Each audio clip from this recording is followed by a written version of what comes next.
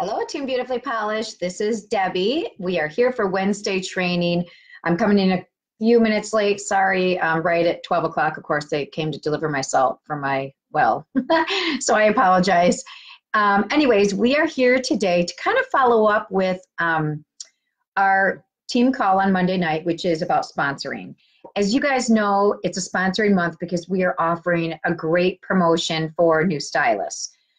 If you did not catch Monday's call, please make sure you go back and watch the replay because we gave a lot of great tips about growing your business if that's something you choose to do.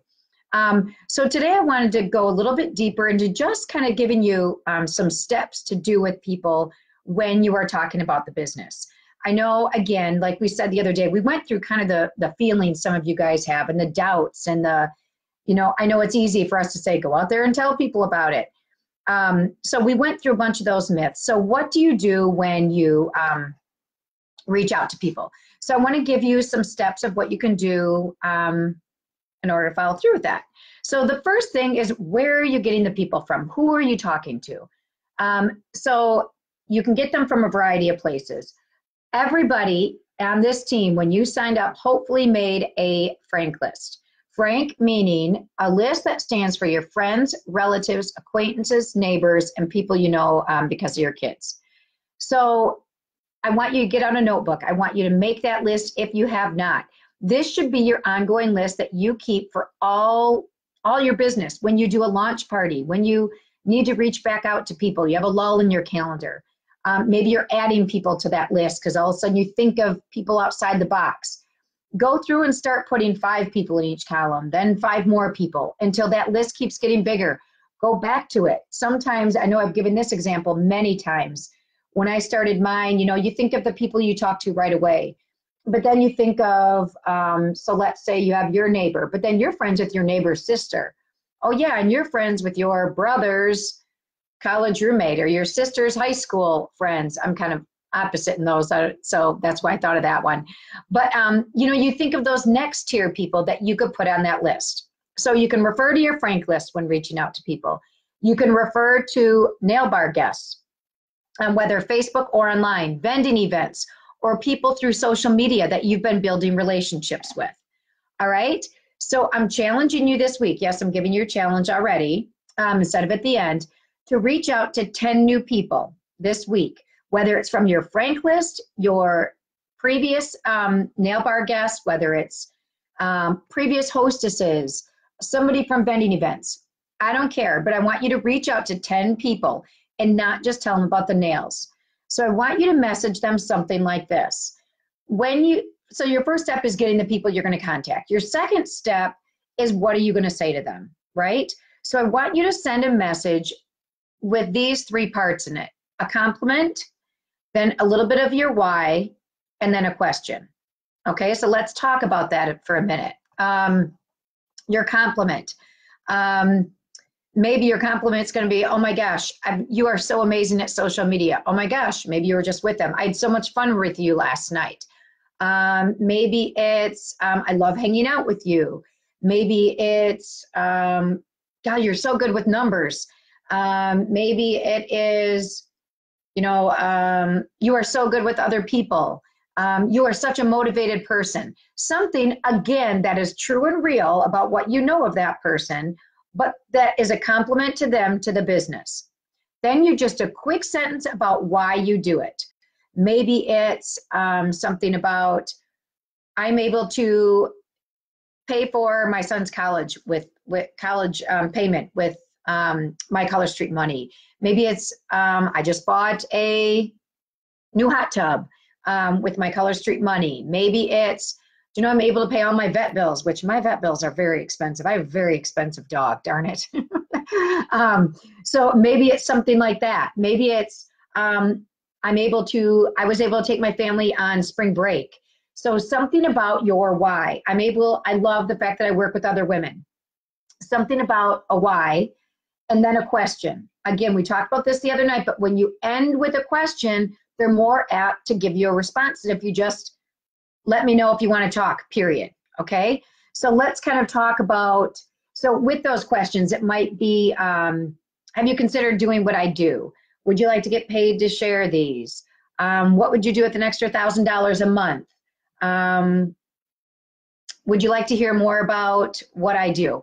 Anything in that realm that gets them to come back to you about the business.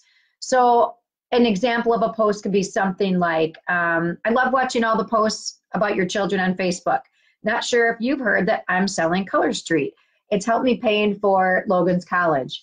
I'd love to have friends to do it with me. Have you ever considered doing what I do? Again, you're kind of relating she has kids to what I'm doing with my kids with my Color Street money. Maybe it's going to be, you're going to reach out to a customer and you might say something like, you are such an amazing customer. One of my favorite things about Color Street is the fun I have when I show new people our product for the first time. It's like magic. How would you like to get paid for sharing these two? Simple. She's already a customer. You know she already loves them if she's a regular customer. So it could be something like that. So think of something, again, with your 3 parts. You are giving them a compliment, telling them a quick why of what you're doing, and asking a question. It's 3 sentences. That's all it needs to be. Doesn't need to be any longer. Once they respond back, your next step is see if you can schedule a call. I realize not everybody, I talk to certain people on the phone, but sometimes it's uncomfortable. We back away from that personal touch or the personal contact. We'd rather be through social media or something. But remember, it's powerful, and it's powerful because you can answer all their questions at once. I think I keep looking at the screen. I never know if I'm supposed to look at the camera or the screen. So if I feel like my eyes are everywhere today, sorry. So anyways, if you can get them on the phone, you can answer everything all at once, and it's not back and forth, back and forth, back and forth. And they can hear your excitement, just like the difference of a social media nail bar to an in-person nail bar. You are with that person, you're in front of them at the time. It's just a little bit different than the person, the online nail bar, who doesn't see the magic and see everything exciting happen. So if you can get them on the call, this is what I want you to do. You might say something like, if they respond back and say, oh, I've never thought about that before, or yeah, maybe that is something I'd be interested. Oh my gosh, I'd be happy to chat with you and answer any questions you may have. Can you chat at 2 o'clock today? And again, you're asking a question. You're giving a time. It's not great what time works good for you. Give them a time that you have and let them respond back to you, okay? So now they're answering back to you. So you schedule a call with them. You get on the phone. Again, this is an easy conversation, you guys. Good salespeople, again, and I know this is hard and it's a skill I have to work at very, very hard. I tend to be the person who talks and talks.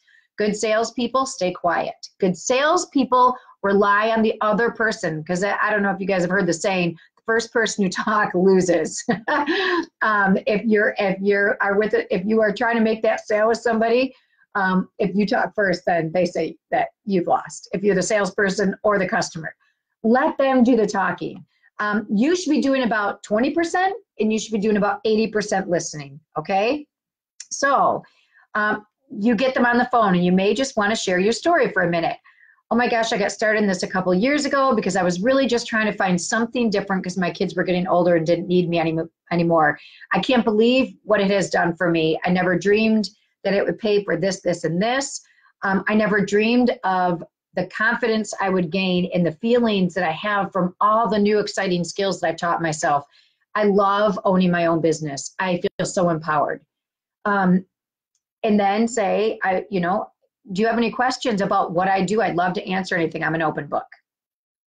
And then wait, okay? Just wait. Let them ask you. Give them a second, pause. They'll talk, but you got to give them a second to talk, because right now they're thinking through, because you just told them how you feel empowered. You've told them you've paid for this, this, and this. You've told them, well, you were kind of trying to get something on your own. I told them all that stuff about myself. They have to process that for a second, relate it to themselves of how that can relate to them, and then they can think through questions. Well, how did you pay for that vacation you said you paid? How much money do you make? Or, well, tell me what skills you've learned, or what do you have to do to run your own business? How much does it cost? So those are questions. Once they process what you've told them about you, they can ask back, and you can answer them. So again, you are just allowing this time to go back and forth of you answering questions.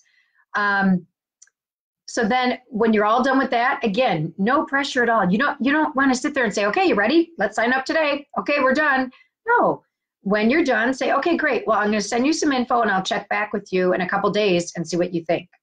So that's when you can then send them, you know, the written comp plan. So they're not just hearing about it. You can send them the hostess information. You know, if they've been a hostess, they may know, but that's okay. Jump Street and maybe the 20 reasons why. Send them a little bit of information, not too much, or you'll get them an overload. Then make sure, you know, you had said to them, and then I'll check up with you. So you've told them you're going to follow up with them. So now you got to make sure you follow up. Okay, so you've sent them. You could also send them, as we mentioned the other day, to the opportunity group or to a Catch the Vision call, or the information. But then you got to make sure if you send them to the opportunity call and the workshop is the next day, then check in with them the next day. Oh my gosh, what did you think about the opportunity group? What questions can I answer for you now? Oh, did you have time to look over the paperwork I had for you? They may not respond. You know, maybe they haven't had a chance to look at it, and that's okay. Again, we don't want to push these people. We want people who want to be here, right? So if you pressure them into being here, well, what's the point? Because then they're going to come in and they're not going to do anything anyway. We want someone who wants to come in and wants you to teach them the business. They're the fun people to have. So don't pressure them into it. See if they were able to check it in the videos. No big deal. And if they didn't, then if they say they didn't, okay, great. I would like, you want me to check in with you in a couple more days to give you some time to watch them, okay? If they're not ready, that's all right. Keep that relationship going with them. If you're friends on Facebook, you can be commenting back and forth. You can be, you know, messaging them occasional things about the business. Keep the relationship up. They'll be watching you, and you never know if they'll come back. For those of people who do watch the video or do get in the group or do look at the stuff, then you're answering the questions that they have. All right. So that's kind of the key things I want you to work on this week with 10 people. So let's go over those again. First, you got to pick out the people you're going to call. So if you do not have a frank list, you're making a frank list, or you're going back to previous customers, hostesses, people who have commented on your social media posts through About Color Street, picking 10 of them. You're going to text them with a compliment, something about your why, and a question. Hopefully they're going to respond back. Out of 10, you may get some that don't, and that's okay. Don't worry. If they respond back, if they are interested, you schedule a call with them. All right? You get on the call. You allow them, you tell them a quick, brief story of what got you in it. Again, this is about them, not you. Then let them ask you any questions that they may have. All right? You tell them you're going to send them some info or send them to a group, send them on a call, check up with them in a couple days. So then in a couple days, you're following up, and then see where it goes from there. If you follow up, you may need to do a few follow-ups. They may not jump in right then, and that's okay.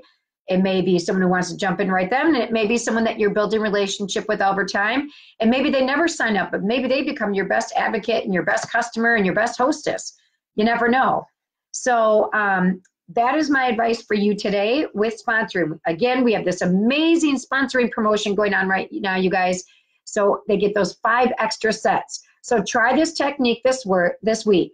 10 people, reach out to them, and let's hear how it goes. So if you have any results, you can put it in the comments of this live so we can hear how things are going and to get each other excited and motivate each other, because it's always great when you get that text that says, yeah, I'd love to hear more about it. Okay? All right, so good luck with that. It doesn't show me comments on here. I don't know why they don't show live to see if there's any questions. Let me just look on my phone. I don't know why. It's almost like a delayed thing. I don't know. I can't seem to find you guys on my phone. Okay, well, if you have questions about it, just make sure you can put it underneath here, or underneath, here we go.